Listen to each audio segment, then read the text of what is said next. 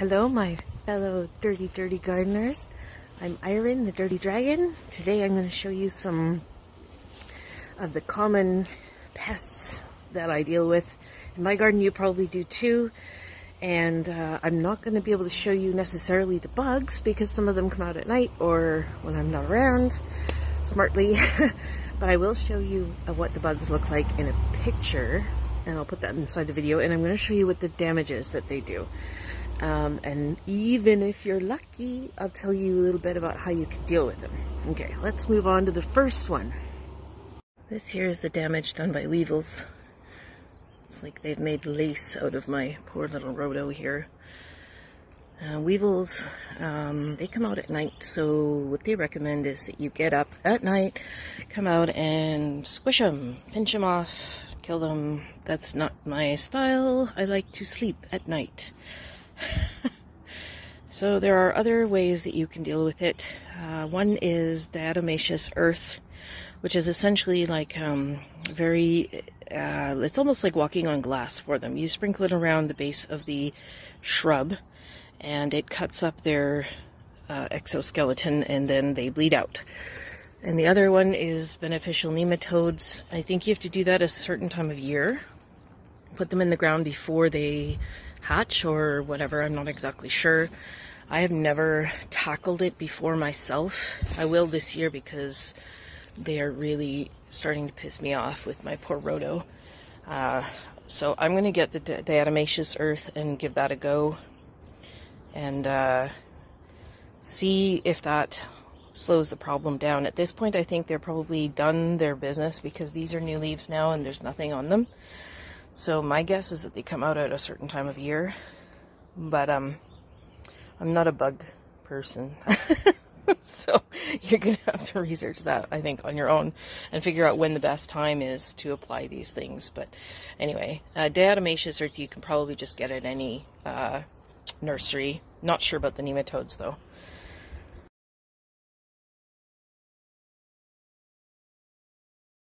You've probably all seen this on your plants at some point or another. This is a spittle bug. This is actually the baby stage of a leafhopper. And from what I understand, they don't cause a lot of damage. They're kind of like, they suck the sap a little bit from your plant, but they're not a terrible.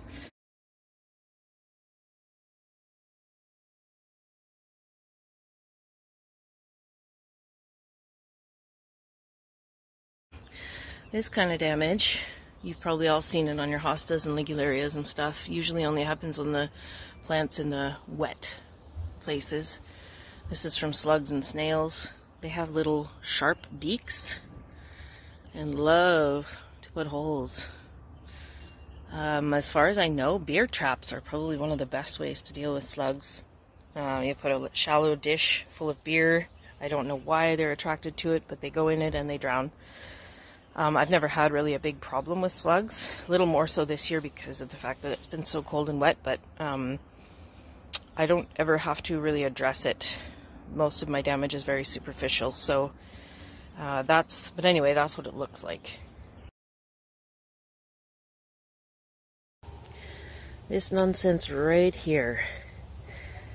They chew the stem, sometimes all the way around, sometimes only a bit, and they leave it so that sometimes the buds are just hanging or they've popped off. They don't eat the buds. In this case, this is a poppy, and I've found the bud around here somewhere.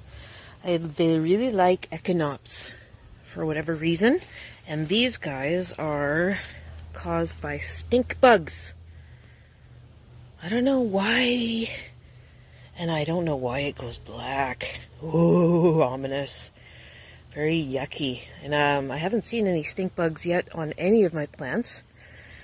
I will maybe take a look and see if there's something out on the front plants, because I've noticed some damage on some of my plants in the front yard too. But anyway, that's what the damage is from a stink bug. Couldn't find any stink bugs up front, which I'm kind of relieved about because they're so stank and they will actually make me gag. The smell of them is so pungent. You're supposed to take them and like pick them off the plants and put them in a container. I don't even like to talk about it because it makes me want to throw up. Put them in a container and okay, so you're gonna have to look that up on your own. This smell is so horrible. I can't even talk about it. Okay, so you guys are gonna have to look that one up, but I'll put a picture and stuff up for you. Here we have a twofer. My poor hellebores are absolutely being ravaged right now by, these are spider mites, I believe. And up in here, we've got aphids going nuts. Aphids are green and then sometimes black. Those little puffy green gross things there. Yeah, and then the white flies are sticking to the honey, I guess, nectar, whatever, that the aphids leave. I'm not exactly sure the technical terms for these because I don't know a lot about bugs, really. In this case, because it's such a bad infestation, I am literally going to cut my hellebore to the ground because it would take so much effort to spray all of these to get rid of the bugs and try and clean it up. It's done flowering. A lot of the leaves are looking a little worse for wear. Some of them are kind of looking like they've got some fungal stuff going on anyway. There's a couple of good ones here, so I'll probably leave those ones, but anything else, I'm just going to cut it to the ground. This is just horrible. If you want to tackle it yourself, if you see this kind of thing, oh, listen.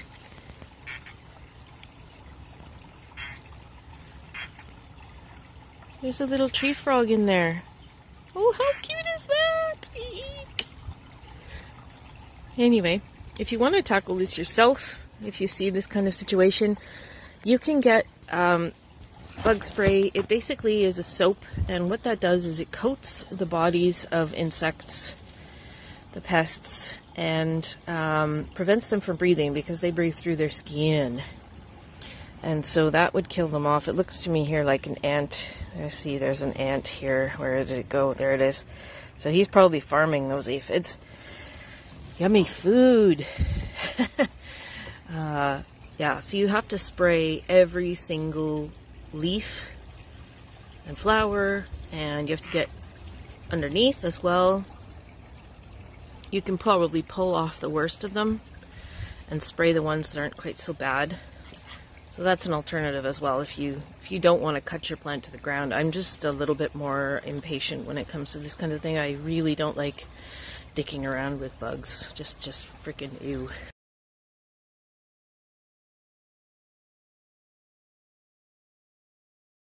Okay, my lovelies, that's all I've got for you today for the yucky bugs in the garden. There are, of course, more, and I think food gardeners deal with a lot worse. God, something smells funky out here.